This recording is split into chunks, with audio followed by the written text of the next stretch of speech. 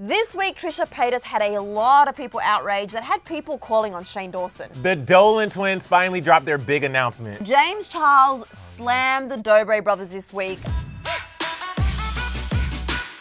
Hey guys, I'm Sussan Mourad. And I'm Emile Ennis Jr. Thanks for coming to hang out with us today. Yes, we've got such a jam-packed show, and you might have noticed some pumpkins around the set. We're getting into the Halloween spirit early. We're kind of like creeping into the Halloween spirit, and We have a pumpkin pie too. apparently it's like pumpkin pie day today. There were two or something though. Two this year, but we were like, we're gonna roll with it because we want to get the pumpkins out. We're thinking about Halloween. But before we get into that, we've got so much to get into the show. Yes, we're gonna start off with the Dolan twins. So last week we were talking about the Dolan twins releasing their video, and we didn't know what it was gonna be. What's the big announcement? And you remember so many people were speculating it was gonna be about James Charles. Others thought it was them leaving YouTube or opening up about their dad's passing. Well, they sat down with Shane, aka Dr. Phil, of YouTube at least, and they shared that they aren't leaving YouTube, but they are going to be pulling back a little bit. They just said they've become like a little burnt out, and they've been posting every week since they're 14 years old, which is wild to think about. Yeah, I mean, and they need a time to live their life offline. So they won't be posting every Tuesday anymore, just when it's right for them. And they also want to be able to post content that they're passionate about, not feel this sort of, we need to post a video every week. Pressure of it. Yeah, and a very like YouTube-y style video. So they opened up also about losing their dad and the hardship that they had, particularly because they didn't really get time to process it all. Yeah. There's a lot in the video. If you haven't checked it out, check it out. But in summary, they're very excited for the future and their evolution. We're very excited. Yeah. And all of you guys are excited and have been showing so much love and support in their comment section. Because they're going to have more time to like actually do stuff they're excited about. So Yeah, exactly, But exactly. what else is up, Susan? I'm going to cut some pie slices here. I was just about to say, I'm very excited. You're like, we're talking about being excited. I'm like, I'm excited about pie. But before we jump into the pie, let's move on to our next story. So James Charles slammed the Dobre brothers this week, as did a lot of other influencers and YouTubers. So the Dobre brothers, who first blew up on Vine and now have their YouTube channel, the Dobre brothers, are currently on their tail end of their Dobre brothers live tour. A TikTok video surfaced this week via Twitter. Ooh, thank you. Via welcome. Twitter, of the boys at a meet and greet with a fan that has a lot of people outraged. So it was first tweeted by this person with the caption, "Please tell me this is a joke." Here, watch the clip. This video is so awkward and so upsetting for so many fans to watch, particularly because this girl, like many other people, actually paid to meet them. Yeah, that's what's so bad about it, because it's not like you're paying like $5. Or first of all, the money doesn't even matter, because even if they didn't pay a single thing, if you're doing a meet and greet, I understand like you're feeling a certain type of way, you can be tired and things, but I understood where fans were coming from saying that's still not an excuse. Yeah, because the meet and greet on their website was anywhere from either $75 to $599, and they barely smiled with her, they barely interacted, and they kind of almost shooed her away at the end. It was really, really sad, and Twitter users were actually going off. Well, I on saw Twitter about a this. lot of Twitter users, but specifically James Charles, he tweeted, "What the actual is this?" in response to the video. And then a Dobre Brothers fan account then responded in a tweet that's now been deleted. And it's defending the boys, saying that they were tired. And James responded again saying being tired is not an excuse to not smile and give a hug to people who paid to meet you, which I do understand. Yeah. And a lot of James Charles fans were cheering James on with the comments, like this person who tweeted,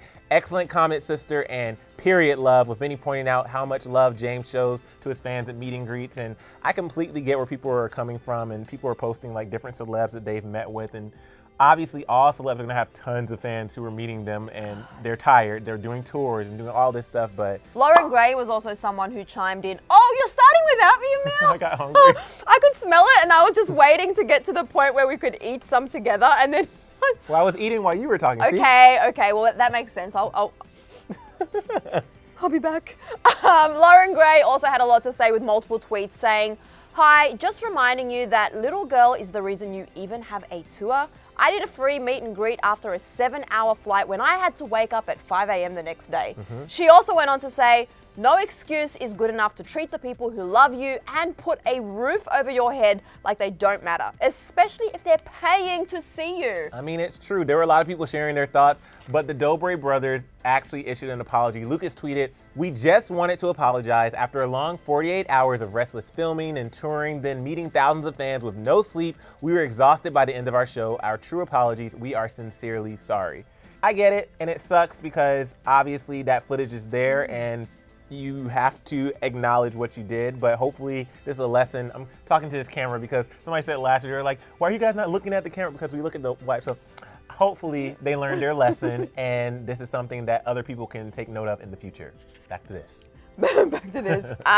Back to this as well while we're at it. How good is pumpkin pie? The pumpkin pie is so good. They're not always this good. Sometimes they taste very pumpkin-y. Well, this one said no high fructose corn syrup, so maybe that's why. But we're gonna move on to Justin and Hailey because they were in the news this week.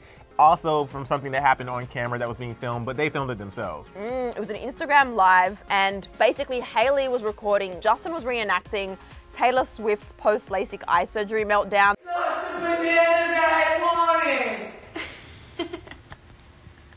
That was so funny. That you probably saw, you guys. It was the banana. It was hilarious, and you know, I love my bananas too, so I quite bonded with Taylor over this. It was a great clip. She was on Jimmy Fallon. That's where it was. It was meant to be a funny video, Yeah.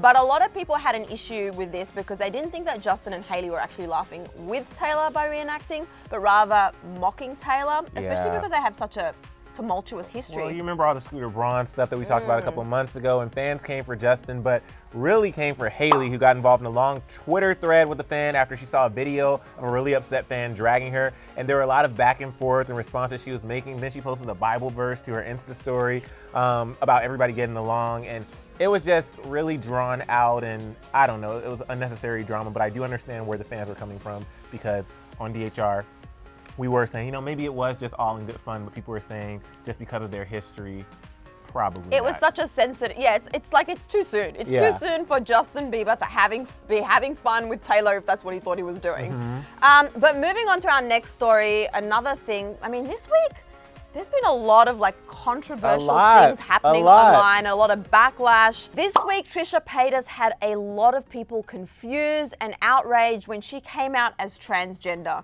We're not going to attempt to break down all of the detail of her first video, but if we could summarize it, Trisha said she was coming out as a transgender female to male and identifies with being a gay man who is also a drag queen, among many other things. Yeah, she received a ton of backlash for this, and it was just, she was very misinformed in the video, but it wasn't just backlash from the LGBTQ+ community, but a lot of people were saying that she was misinformed and felt like she was using a marginalized group for clickbait. Yeah, and subsequently to that, she put out another video, an apology video, and also a questioning video where she was expressing herself further, also her regrets, but she was standing by her claims. And you guys, as you can imagine, the comments on every social platform, she was trending, and her YouTube videos as well, everything was just a mess in the comment section. But there was one interesting thing that came with the comment section.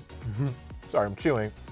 People were really calling into question Trisha's relationship with Shane Dawson, as well as saying that Shane should do some type of intervention with Trisha and maybe do the next docuseries after Jeffree with Trisha, which, by the way, everybody calm down, because we know how long it took to get the Jeffree docuseries. Like, yeah, we're still at not even, we just got part 3 yesterday, yeah, so it's like.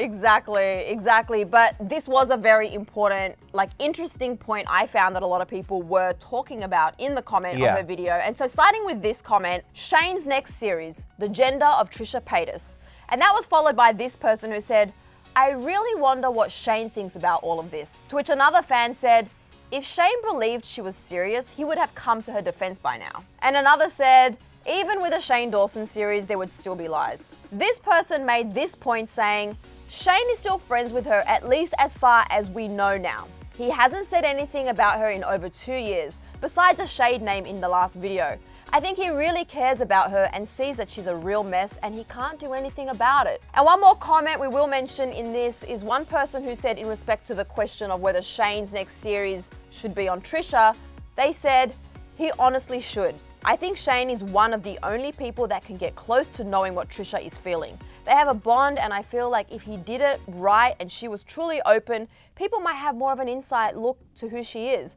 I think she needs to find help and figure this all out. Well, yeah, a lot of people were saying that she needs to find help, and we do understand that maybe she is trying to relay how she feels and it just didn't come out in the right way. Yeah. Even though some of her follow-up actions following the apology video kind of proves to me otherwise.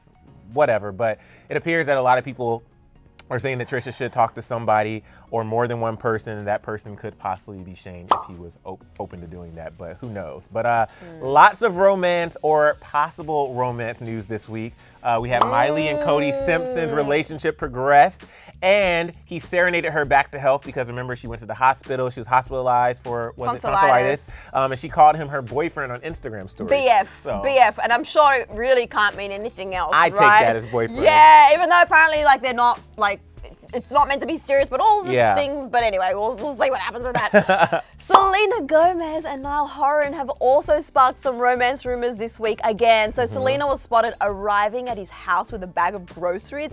And days later, he posted a picture with a poster billboard behind him of Selena saying like, "Hey, Selena." So I don't know. No kissing pics yet. No kissing pics. We know they're really good friends. That's not news to us. And this could be just, you know, friends hanging out. But a lot of fans online are very hoping that there is more to it, so we'll just have to wait and see. But speaking of Niall, we have to talk about Harry Styles because he posted a cryptic tweet that just said "do," and fans were in a frenzy, and then even more so when billboards started popping up in Australia and other places with "Do you know who you are?" Yes, and then late Thursday afternoon, he posted the same words to his Insta story, and then the next day it arrived. He dropped his new single, Lights Up, where he's looking amazing, and sings the lyrics, "Do you know who you are?" So that's where all the do things started from. Also, really quickly, Tom Holland shocked fans with a new hairstyle, as well as Jimin this week. So everyone's like mixing up there, and maybe we should do something with our hair. Listen, You've been there, done that. I may go blonde again at some point, but for now, this is what it's going to be. But last week, Susan, you had fun with the emojis. You did what? Lipstick and twins? Well, yeah. So basically, a lot of you got the emojis right. So there were emojis that popped up during the episode that linked to the stories. There was a lipstick for the Beautiful World of Jeffree Star, as well as 2 emojis that were the Dolan twins. And this week we have another emoji fun game for you guys. So as you can see, there's plenty of pumpkins on set. And I want you to drop a comment in the comment section, the number of pumpkins you've seen in this entire episode. But here's the thing. This is what I need you to do, because I feel like if they just put the number, people are gonna like copy. So what I want you to do is instead of like putting, let's say the number was 25, which is not, but if it was 25, I want you to figure out a way, like actually type out 25, the letters, and incorporate it into a sentence so it's not just like obvious to people what it is. You know what I mean? But add, so you know what we should do? Yeah. You have the number in a sentence. Can I just write the number? I feel like a lot of people won't know what to do. But if they as soon as people start writing numbers, everybody will see it. Yeah. And then it gives it away. Yeah. Because that's what happened with the emojis, and people are like, oh, we know what the emoji is. Yeah. Find a creative way to tell us what the answer is. And use a pumpkin emoji somewhere in it, just so that we know you know. Look for it. I like that. We'll do that. So you find your way to tell us how many pumpkins you've seen from the entire episode beginning to end. That might be a clue to look extra special, like extra detective work, and you let us know in the comment section. What's happening next week though? Next week is a big week. We got lots happening. Oh no, next week. Yeah, well next week I feel like we're gearing up for Halloween. I feel like there's a lot going on that's kind of getting ready for Halloween, and The Purge Season 2 premieres next week, which is pretty terrifying. I am so ready for it. I love the Purge series. But also we have some birthdays. Jimin's birthday is tomorrow. Zac Efron, Eminem, John Mayer, and Usher, baby. All of them have birthdays coming up, so we're very excited for you. Happy birthday in advance. Yes, happy birthday in advance. And thanks so much for hanging out with us on The Lowdown, eating some pumpkin pie. You guys out, who likes pumpkin pie? I clean my plate, so I clearly like pumpkin pie. And I thought you didn't really like pumpkin pie. I mean, it's not my favorite, but I love apple pie. A nice with the crumb on top, like a Dutch apple pie. I love a good pie. I love a good pie. But you guys, thanks again for joining us. Drop us a comment. Thanks for hanging out. Have an awesome weekend, and we'll see you next week. Bye-bye. Bye. All right, hold on though. Before you go anywhere, you need to catch up on last week's episode of Celebrity Lowdown. We had Katie Turner right here on the couch. What are you doing? Oh, what are you doing? Also subscribe. I'm just going to go eat this pie. What about me?